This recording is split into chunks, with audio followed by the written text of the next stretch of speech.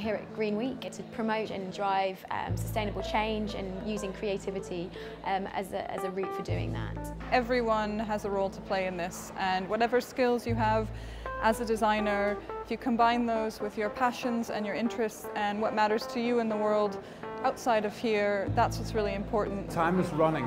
We definitely know that some of the resources that we depend on today won't be there in like 50 years.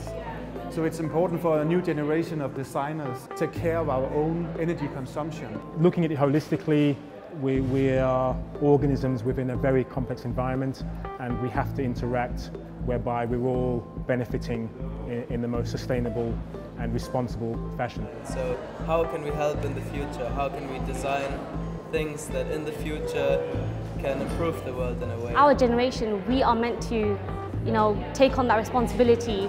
So when we're creating a design, we have to think about sustainability and how we can make the world a better place. We don't have to conform, work, debt, buy, consume, and maybe we can seek a different way of living which is more sustainable. Food for Good is serving some surplus production to this exhibition. All of this has been collected by markets around London.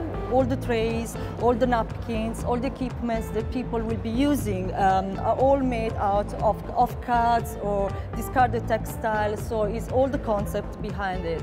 So I'm very interested in sustainability, but not only in terms of food, but radically in terms of how we source the everyday common items of our life. And one aspect of that is a project I'm doing with artist James Wood over here called the Forage Book Project. So all the paper is made out of fungi pulp. The inks are made from oak gall ink and fungi spores. The illustrations are from plant-based pigments and dyes. So it's like very exciting to practically explore the creation of this kind of amazing artifact. For me, design is about improving people's lives and exploring before you come to conclusions. And I think that's what Green Week has been about as well.